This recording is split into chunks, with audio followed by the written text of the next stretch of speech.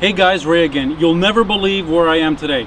You see the sign behind me? I'm at the Lie Nielsen Toolworks and we're about to take a tour of the shop and the showroom. This showroom is unique because you can actually test out the tools before you buy them. So let's take a look. Alright guys, we're in the showroom here, the Lie Nielsen Toolworks showroom, where you have tools that you can actually try out and see if you like them, see how they fit.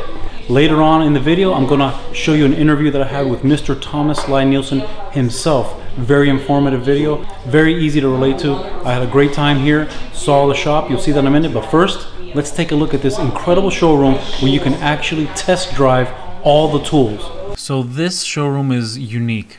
Obviously, there are many tools on display, including Lie Nielsen's signature planes, but it's not just the display of the tools, it's the fact that they are all, every single tool that is out in this showroom is there to be handled and to be used. There's several pieces of wood and several workbenches. These are not toys to be hung on the wall for display in the shop and never touched. These are intended to be used, and the showroom reflects the fact that you need to find the tool that fits you best. Not every tool is designed for every person. You have a tool for every job, and also each tool will fit each individual woodworker differently. And that's what I love about this. You're not going to guess, is this the right tool for me? You get to try it out and feel it. And the sheer abundance and variety of tools and beautiful displays in which they are shown in this showroom has not been duplicated. I've never seen this anywhere else. So I will have to say that this has been a wonderful experience, if for nothing else, to come to the showroom and check it out. Now, we're about to take a look at the actual fabrication floor where everything is manufactured, but it's going to be pretty obvious. I don't want to bore you with the sound of my voice, so we're just going to kick in the music, enjoy the ballet that is the machine shop floor where everything is made, and we'll come back around in a few minutes and have an interview with Mr. Thomas Lie Nielsen himself. Great guy. Really enjoyed myself. Everyone was friendly at this facility, and I recommend that if you're in Maine, please do stop by, say hello, and take the tour.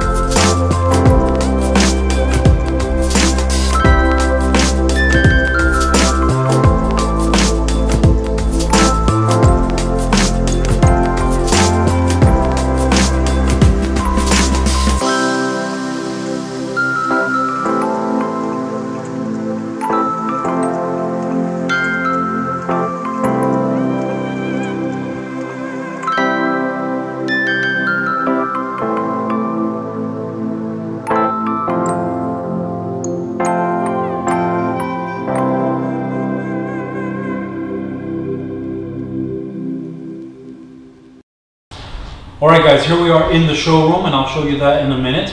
But we got the chance to meet Mr. Thomas Lie Nielsen, and he's going to talk to us about some of the tools that he makes here. Thomas, how did you get started doing these? Well, my father was a boat builder in a local town here, and I grew up around the shop. Guys working there, all of them were older men, could make almost anything, so making things seemed to be really natural to me. And after college, I got interested in hand tools specifically, and the fact that people were looking for hand tools that they couldn't find anymore, and the quality was not what it had been. So it was an interest in something other than what was available. And I started making my first tool in 1981 without knowing really much about metalworking at all. But the next 6 to 8 years was a self-apprenticeship. So you taught yourself every aspect of manufacturing these tools? Yeah, starting with the pattern work to make castings. And did you start making your own castings as well? Not in the beginning. So in the beginning I had a local friend here who made the castings, but I did the patterns and I did all the polishing.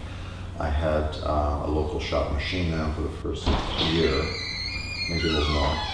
And so after the casting part of it, which was the body of the tool, I then learned machining.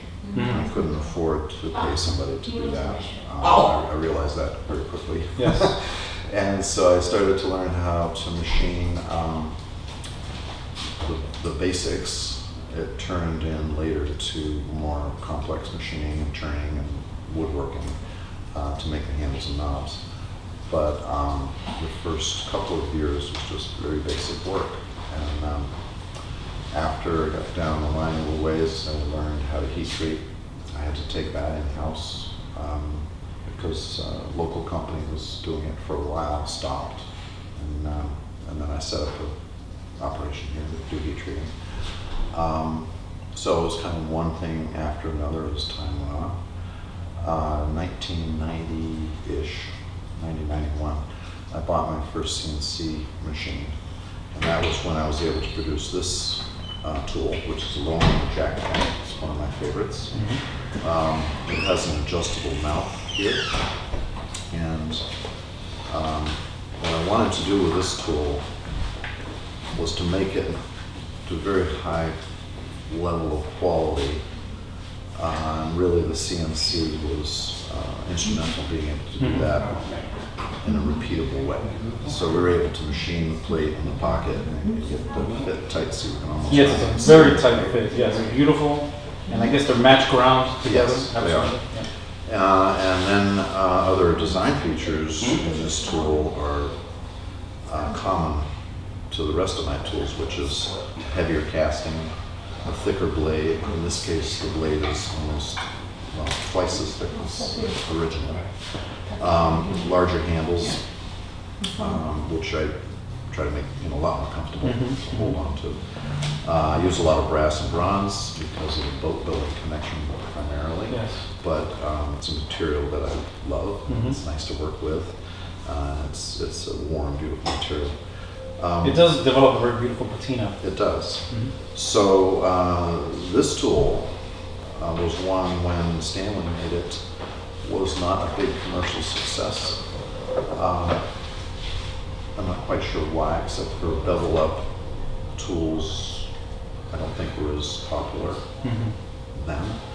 But because of the changes we've made to it, it performs fantastically well. So it's been one of our biggest sellers ever since I started making it. It was also the first tool I made in iron. All the tools I made earlier were in bronze. They were smaller tools.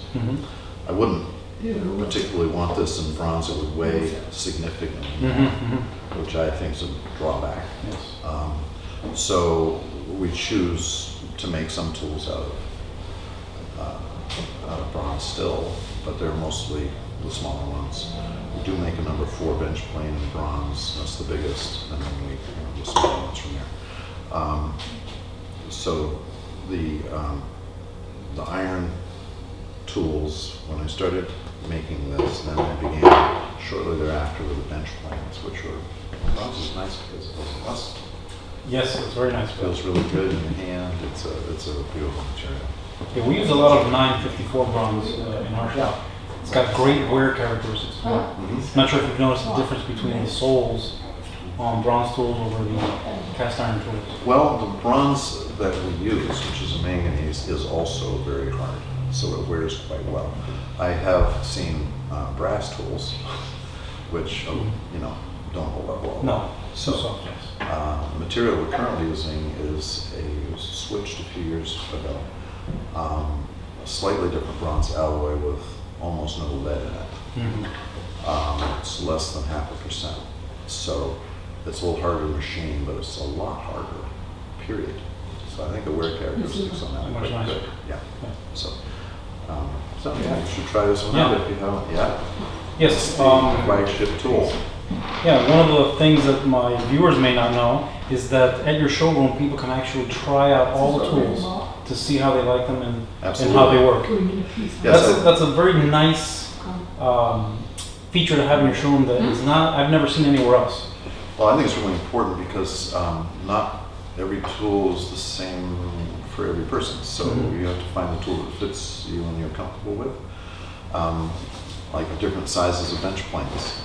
You don't need all of them, but you might like a number 3 instead of a number 4. It might fit your hands better.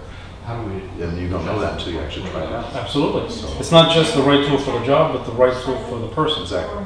Yeah, very nice. Yeah, this is a beautiful plane. And I will tell you that I'm familiar with your tools only from advertisements. This is the first time I've ever actually held one in my hand. And the craftsmanship is remarkable. I took the tour of the shop, and as you know, I have a machine shop as well, and I was very impressed with the level of production, the cleanliness of the shop, the professionalism on the floor, and the quality of the parts that your guys were producing. One of the other things I noticed was the quality control. Very clear that quality is a big part of your operation here, and it is part of the culture that everyone is aware of. Yes, it is. Yeah, many eyes. Yes. Yes, I was talking to Liz earlier, and she says that at any point in time, someone may discover a defect. Even there might be a hidden bubble inside the casting that you won't see until you're almost done. Yes. And then those parts are rejected. That's right. It's an expensive truth. Yes. And that's one of the interesting things about working with castings, because you know, when you pour liquid metal, things can happen that you don't see, and you know, at the end of the day, the customer wants the best quality tool you can have. Yes. So we might be polishing on some of the bronze tools that are completely machined and find defects that we just can't use them. They're almost finished.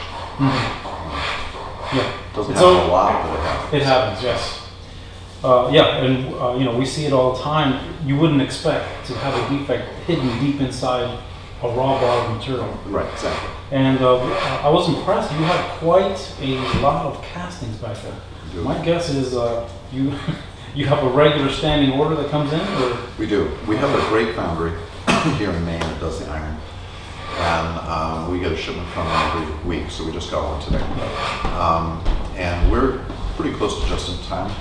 Okay. We do have certain things that are warehouse, but our core tools, basic tools that we really focus on, we're getting deliveries in the castings from the foundry, and they're going in the shop within a week or two, which is really nice. We do take some of the batch of tools, depending on what tool it is.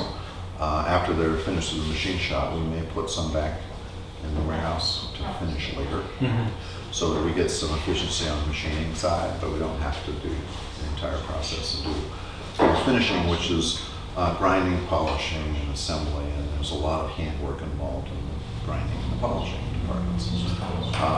So that's nice if there's a tool that we make a large batch of and put some aside, we're ready, we can finish them at will.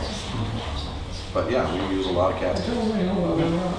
Well, very nice. I know you're a busy man, and I really appreciate you taking the time for the interview and for Absolutely. the tour. It was a pleasure to speak with you. I do Nice to have meet one last question, Yes. and that is, you started doing this about 38 years ago. Yeah. One, did you have any idea the adventure would take you along this way? And two, could you imagine doing anything else? I had no idea, and I couldn't imagine doing anything else. This is, 38 years, a long time, and I get here before anybody else in the morning because I enjoy it. It's fun. It's You a do the fun work you job. love. Absolutely. No wine, And that's the key. Exactly right. That's a lesson my father taught me. Well, thank you very much. I appreciate you taking the time. You're welcome. Please don't forget to like, comment, share, and subscribe to stay up to date on all my future videos. Thanks again.